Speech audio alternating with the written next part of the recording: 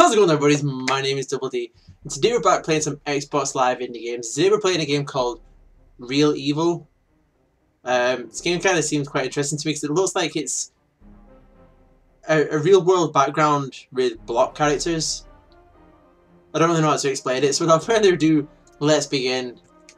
I'm guessing it's kind of like a Resident... Yeah, I'm guessing it's like a Resident Evil style game. So, controls. Forward, turn left, turn right. Action, entry, shoot, aim. Simple enough. Right, let's do this. That's actually quite cool, I'm not gonna lie. You're a happy robot in next Xbox indie game. Every day you spend shootably, horribly drawn bad guys and rescuing scantily clad women. But that all changes when you are suddenly ripped from the television and transported to the real world.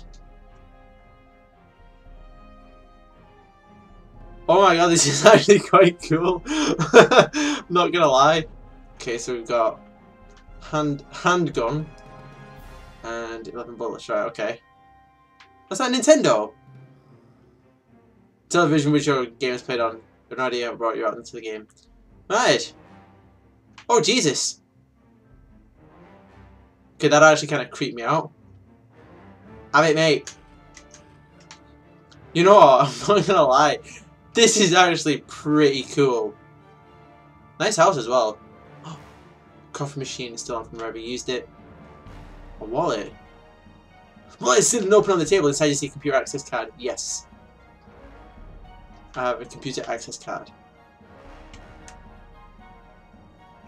Strange for us feature opening the door. So I'm guessing I've got to go upstairs now because I don't think there's anything else down here. Wait a minute, or did I check the...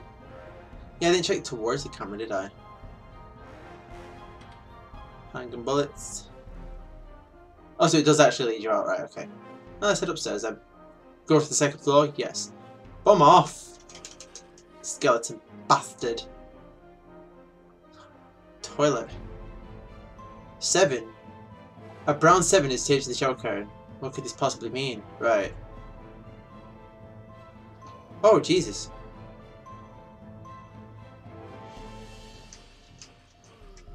That actually kind of creeped me out. Horror game props. These are quite a collection here. Recognize props from a piece of spider, really scary, fright light.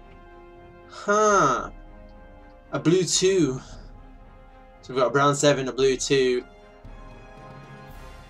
Go to the bedroom. Yep. Right. Okay. Oh, Jesus.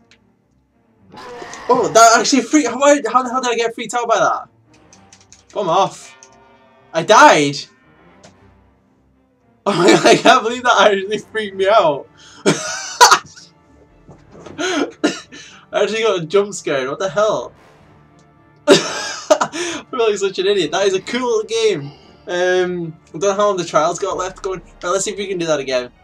Let's see if we can get to... So we need to... That was actually pretty good.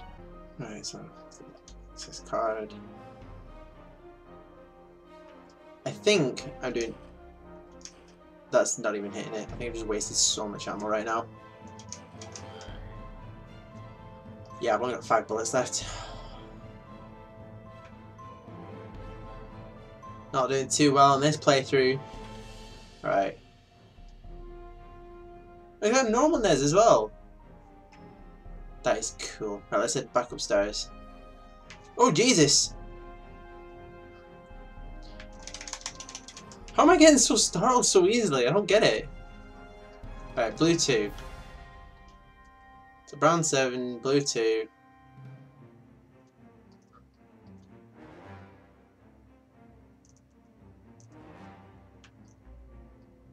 PDA is decided in the bed. What you said on? Yes.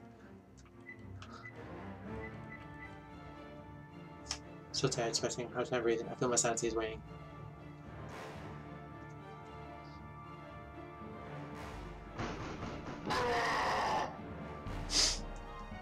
Fuck you, dude!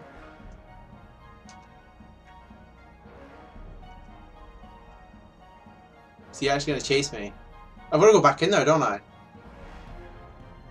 Hey, buddy. The door is jammed.